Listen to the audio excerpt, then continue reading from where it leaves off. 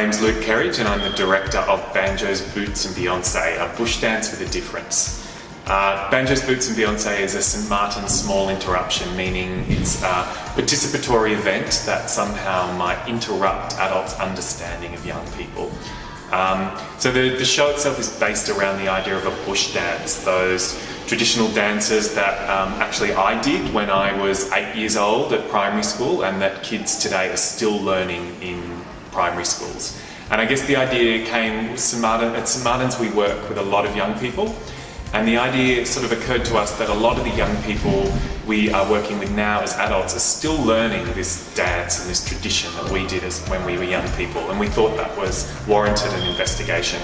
So the work itself begins like a traditional bush dance, and really it's about handing over the power to the children. So the young people run the whole event. They call the dancers, they run the night, and as the dance progresses over the night, it really becomes less about what dances are taught down to young people and more about what dances could they teach up to us.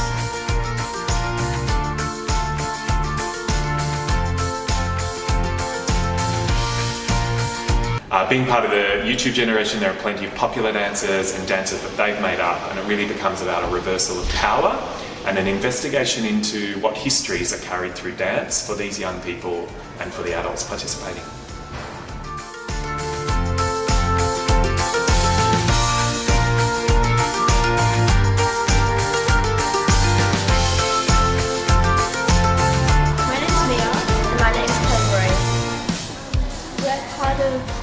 Production Banjos, Boots and Beyonce, which is a bush dance with a modern twist to it.